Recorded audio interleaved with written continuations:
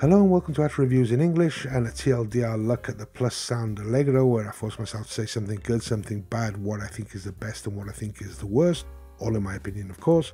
And you can find a lot more by checking out the full review, which is linked in the description, or just head over to atroreviews.com. Okay, so something good. The build and the aesthetics are very good. I mean, not just the IEMs, but also of the included accessories, etc. The build is just, it's excellent. No complaints about that whatsoever.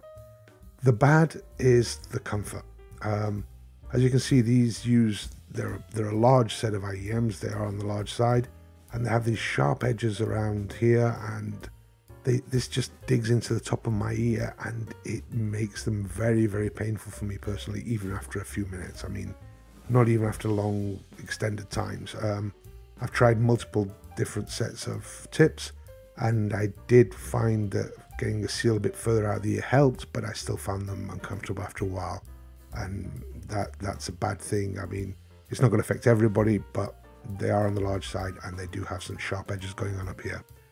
The best, in my opinion, the lows and the mids. I find that the lows and the mids just work very well together, especially for acoustic and vocal centric music. Great timbre in my opinion. Everything sounds very natural. They seem to work very well, nicely detailed, and just a very good presentation of one of my favorite genres of music. The worst is the upper ranges. The upper ranges, the sibilance, there are some peaks there. Some things just come across as too harsh, and they can be irritating in the upper ranges.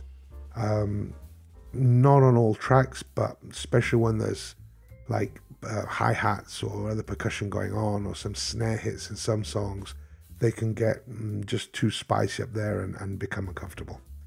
And I guess that's it. Something good, something bad, what I think is the best and what I think is the worst. As I said, if you want to know more, check out the full review, which is linked in the description, or head over to atroreviews.com, and I'll be back with another one soon. See you later.